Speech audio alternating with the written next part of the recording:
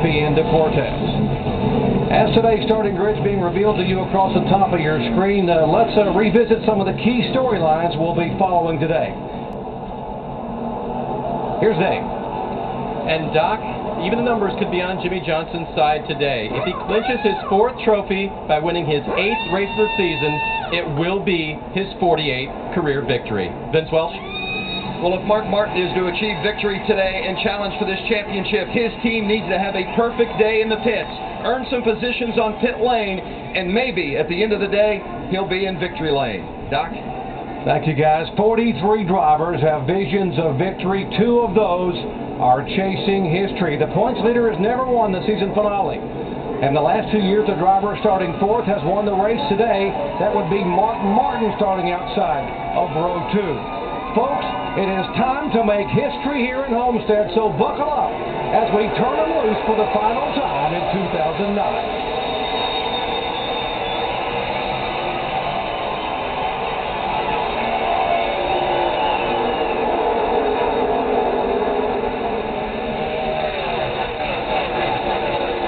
Jimmie Johnson pulling by 4 car lengths. If he leads the lap, the magic number for his championship will change. Mark Martin trying to get there. Now, Mark Martin really tried to get there. He got a big start there, spun his tires, and trying to get up there to keep Jimmie Johnson from leading this lap, but he's not going to be able to do it. Jimmie's going to get those 5 points. Jimmie comes down and leads getting those 5 points, and now he only has to finish 27th or better to be the champion. Yeah, and that may sound easy, but these guys aren't geared up to finish 27th. They don't know how to do that. This is what they know how to do, is lead these races. But man, we have some racing going on. Look back here. 2, 3, sometimes 4 wide already. 33 car. You see Clint Boyer up on the high side. His teammate in front of him, Kevin Harvick, 29 car. And there's Ryan Newman looking for his first win in 2009. Right behind them, I thought Tony Stewart working the top of the racetrack right off the bat. That's unusual to see him doing that. He's usually right on the bottom. We heard Rusty Wallace talk about it. They're down in turn 1 and 2 right now. It's a little more grip there. It's already getting some shade on that part of the track. But as they head down the back straightaway and go into 3, that's what gets the most sun, the slickest part of the racetrack.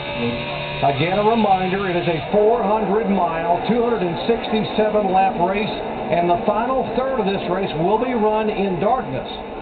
And here comes a 29 car. No surprise that Kevin Harvick is this quick, given how well he ran in happy hour. Yeah, he had a huge run down the backstretch this last lap. I don't know if he's running the top or the bottom. I just looked back there on the backstretch. He was passing like 2 cars, it seemed like. Got this baby rolling on the top. Yeah, that's what you'll see, these guys that on the top, keeping that momentum, really looks like they have a lot more horsepower when they get to the straightaway. Shannon? Been a very uneventful weekend for this 29 car this weekend. Crew chief told me it's been pretty good, but Kevin Harvick mentally has been in a great mood. And guys, that is 90% of the battle out there on the racetrack. He won the Truck Series Championship this weekend, and he has a great car here today. Same car that he finished 5th with at Texas. That was a 1.5 mile track, just like this one. Yeah, when Harvick's happy, he's hard to beat.